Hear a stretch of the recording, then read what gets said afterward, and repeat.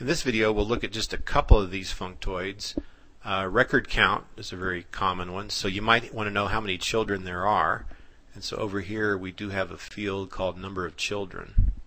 So that should tell us if we've got one child, three children, or seven, or whatever. And then iteration will tell you where you're at in a loop. So if you put this over here and then look at it, it says the iteration returns the sequence number for a looping record in the output message. This functoid requires one input parameter.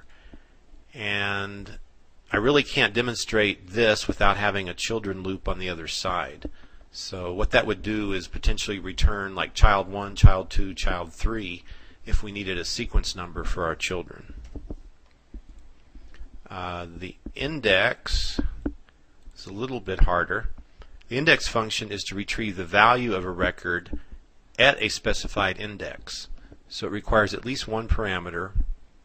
There is no maximum. The first input has to be a link from a record to a field in the source. The rest of the inputs specify the index value at each level of the source. And what this could be used for is like total levels. And it's fairly more complex, so we're not really going to go into the full details of that here.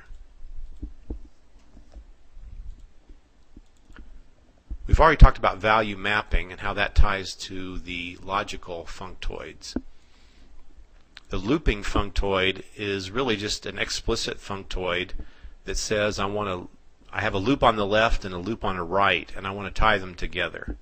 And since I don't have any loops on the right, again, I can't really demonstrate that one here.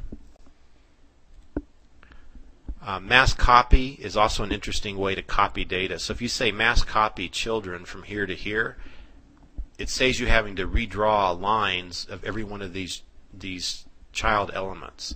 So by putting children into the mass copy functoid, it will actually copy not only children, but child name, child age, child salary, and child birth date to the opposite side.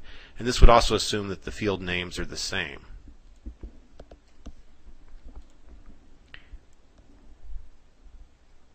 And the other one we'll talk about in the next video is the scripting functoid. So right now let's just demonstrate this one. And this was, by the way, the record count functoid. So we'll do a test map.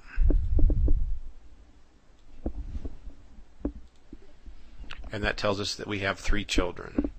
So again, what that basically did was it looped through here.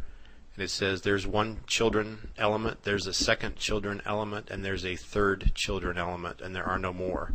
So it counted the number 3.